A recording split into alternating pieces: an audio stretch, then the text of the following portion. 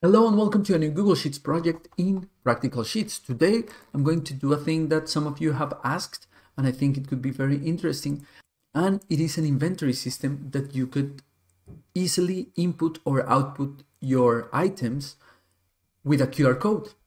So we have some products here. We're going to create some URLs linking with Google Forms and to create some QRs with the shard service of Google, and then we're going to create these QRs, which will let me, I'm going to show you, to have my cell phone scan a QR. For example, let's say I'm going to scan the ukulele. So I'll scan it here. It automatically submits a Google form with the ukulele, and I'm going here to input, and I see here that I have my ukulele inputted. And now, then finally, I create an inventory where I sum how much of these inputs are of each product. And that's it. A very simple system to inventorize products or goods. And then if you want, you could leave it to scan the QRs directly from the screen, or even further, you could print your QRs and paste it on your product. So it's very easily with just your cell phone, nothing else, to input products, and you don't have to come to a Google Forms or to a Google Sheets and manually input.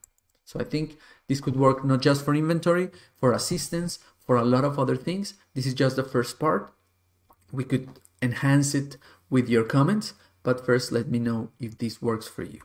And if it does, and if you like it, you can subscribe to the channel, or even further, support me in Patreon, or very soon in my Practical Sheets webpage, where you'll find courses, and in both of them you'll find the templates, so you don't have to follow this along, but maybe you just want to copy and paste, just copy the file and work from there. But I cannot start without thanking my Patreon. Thank you so much. I have several people that are following me and that help me, that support the creation of these videos, so I want to thank you 1,000 times. I really appreciate it. Now we can continue with the video. So let's begin. The thing you need to understand about QR codes is that they're most useful in our context to go to a URL. So you take the picture and it automatically goes to a URL. You have seen this in your menus, in the restaurants, in events, in concerts, that you click and then it goes to a web page. Okay, so this is the main thing we need to know. When you click on a QR, it goes to a web page. So two things we need to solve. The first one, how do we create a QR that goes to a web page? We're going to do that in a moment, but the other one is which web page we need. So if you know a lot about HTML and parameters and sending forms, you know that if we could create a personalized or a custom URL that may connect with our sheets, this would be perfect. So for this, we would need to know advanced HTML to do this. So this is a way. I've seen videos doing this. So this is a form and we could do this in the future. The second way is to take advantage of Google Forms, because Google Forms is already a program that sends an HTML response and sends a URL that has some parameters, and I can control these parameters. So if we use Google Forms in the right way, we could give our QR the URL from Google Forms, from the response or from the form of Google Forms, and connect this to our system. So we're going to go this step by step, like I like doing it. So the first thing we're going to do is to paste some products. Let's say I'm a luthier and I'm going to sell some string instruments. Okay, these 6 instruments. I'm going to create a Google Forms that connects to these Google Sheets. Let's do it all in the same system. It's easier this way. Tools, create a new form.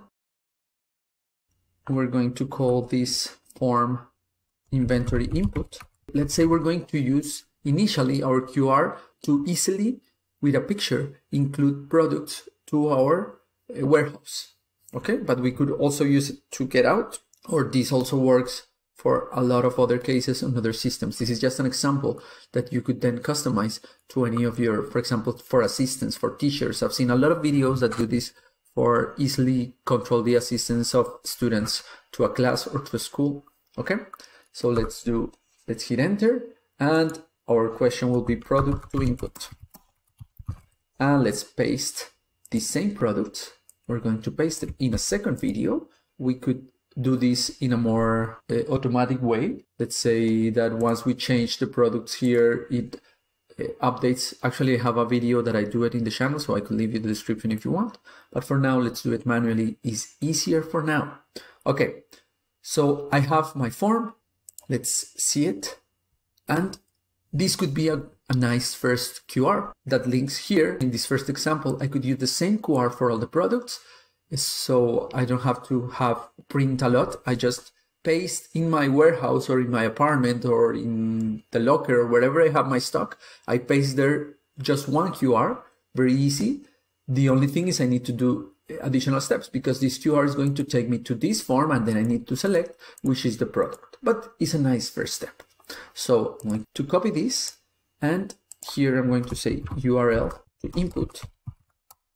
Let's paste it here and it will be the same URL for all products.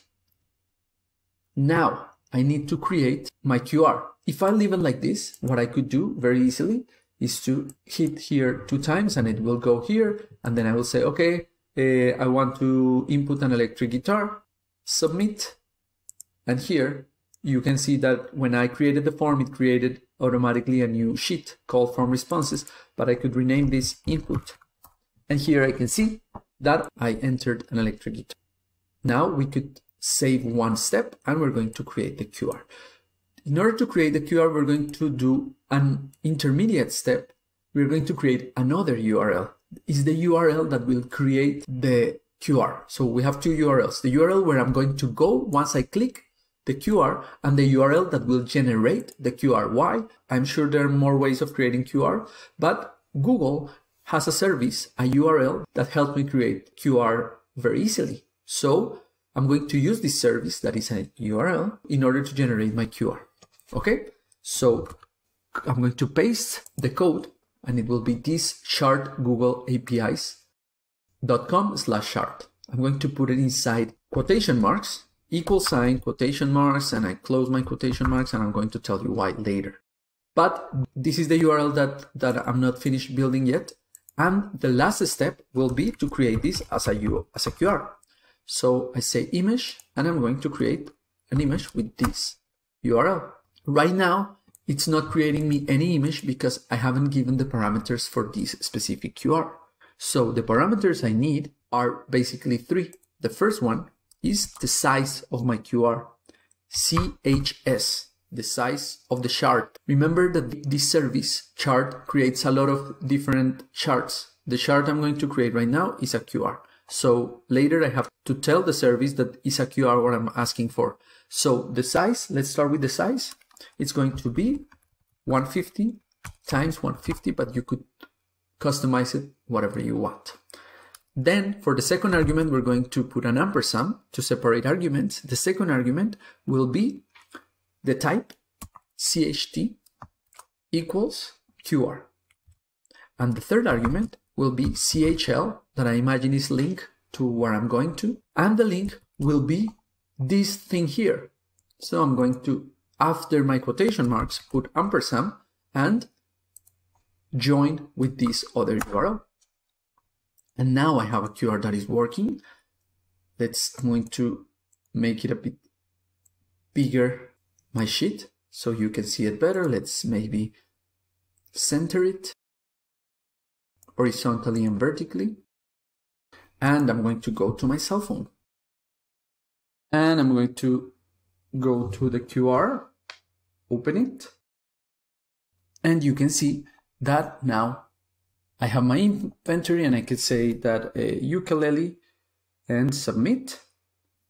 And that's it. Okay. And if we go here to input, I inserted my ukulele.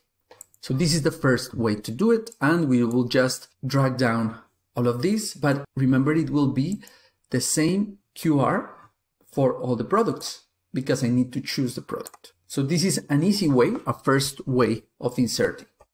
I'm going to change this. Let's call this product list or products. Now I can go one step further. First, I'm going to fix this a bit. Align vertically, and maybe if you want, we could wrap this text and maybe put it a bit smaller. And I'm going to call this a QR URL. And this is QR to print. Okay, perfect. A second step we could do is to include each of these products in a QR. So now I won't have one QR. Remember that these QRs are the same in this moment, but we could have a specific QR, making this similar to a barcode so that each product will have its specific QR. Okay? So for this, we're going to use a feature in Google Forms that is called predefined or pre-filled links. So I'm going to go here, get pre-filled link in my form, and I'm going to choose anything, maybe acoustic guitar. I'm going to get the link. It copied the link. I'm going to copy it here. Sorry, I had to click in copy. I'm going to paste it here for now. And let's wrap it also so we can see it. So you can see, I'm going to compare the two URLs, the URL of the form itself and the URL with a specific product already chosen. So if you see docs.google.com/d/e1fa, all of this is the same because it's the ID of the form up until A, then I have a slash view form, and the new things are all these USP equal PP URL and entry and all of that.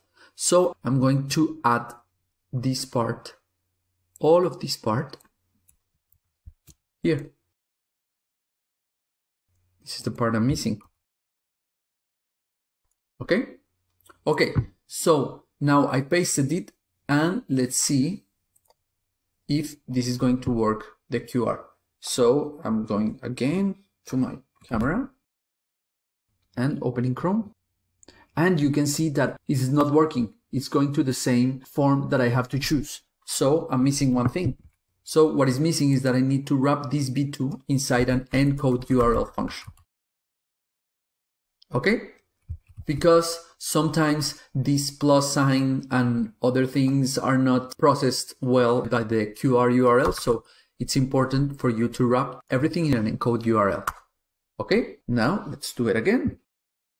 Let's go here, opening Chrome, and now it's pointing to my acoustic guitar. So the only thing I need to do is to hit send, submit my acoustic guitar. Let's see if it's working. I go to input, and we just inputted an acoustic guitar. Okay? But what I want is that when I drag this down, this is acoustic guitar, this would be electric guitar, this would be ukulele, so that it generates a different pre-filled URL for each product. This is the idea of all this. If not, I will leave it like it was. So how do I do this? I'm going to change the acoustic guitar. I'm going to enclose all this in a quotation mark, then another quotation mark, then ampersand, and then I'm going to put this acoustic guitar. But do you remember that the acoustic guitar here was with a plus? But let's see here.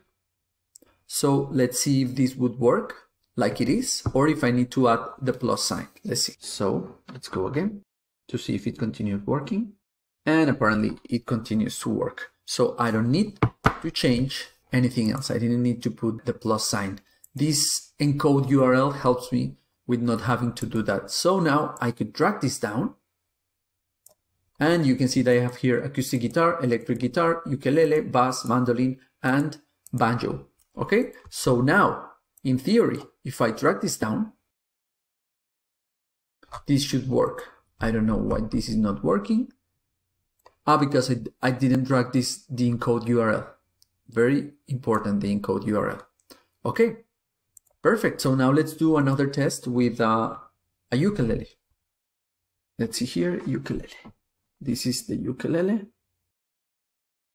I chose electric guitar, but it's working. Let's submit and then choose another one. Let's choose banjo. Okay. And here is banjo, and I submit. Okay. So this is looking very good, but there's just one step left. I could delete this. The step I'm missing is that here in my URL, I could skip the submit part. So to skip this step, I'm going to remove this view form and I'm going to change for the word form response. And I can delete this USB. Let's hit enter and let's see what does it do. Actually, this encode URL, I could place it in here, or I could leave it in both, doesn't matter, just so that I could test this link. If I go here, what I see is that, for example, this was acoustic guitar. I just clicked it and without doing anything else, let's go to input and I entered an acoustic guitar. So I skipped the step that I have to choose it, knowing that I already chosen something in my response here. I've already did a pre-fill with just one answer, and this answer is already filled with acoustic guitar. When I hit click and I change this view form with this form response, what it's automatically doing is sending a response without having to choose. So I'm skipping this step. Okay, so let's try it again with bass guitar.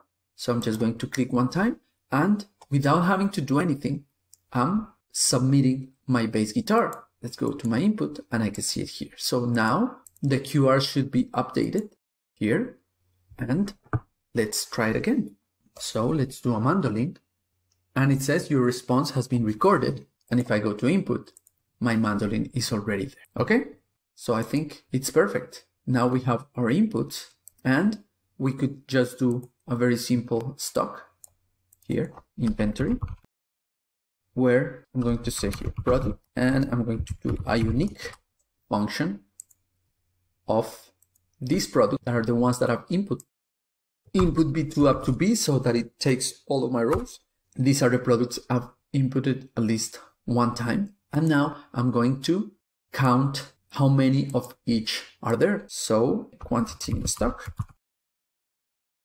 it will be just countif, where I'm going to count in this range how many of these electric guitars are there. I could do an autofill. That's it. Let's put ball here and I have it. So very simple. And if you want to do the output, it will be very similar. There are many ways of doing the output. We can do another form, another different form. So this will be the inventory input and the other will be the inventory output, and we will do the same steps. And the QR to print, this will be QR input, the other one will be QR output. So this is an option. The second option is that in this same inventory input, I could put another question, that is if I'm going to do the input or I'm going to do the output. And then I have the two options again, that I could go here with already the product chosen and I need to choose if it's input or output, or much easier, I could have two QRs, the one that is choosing the input question and the one that is using the output question.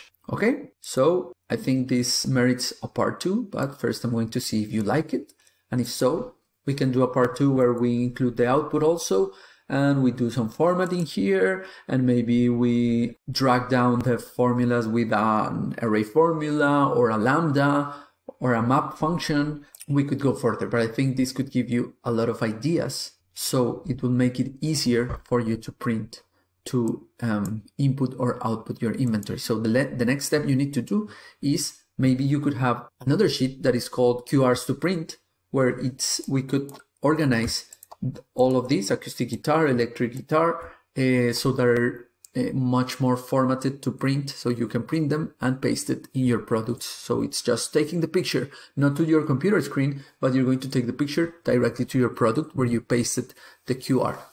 Okay, a lot of possibilities has this project.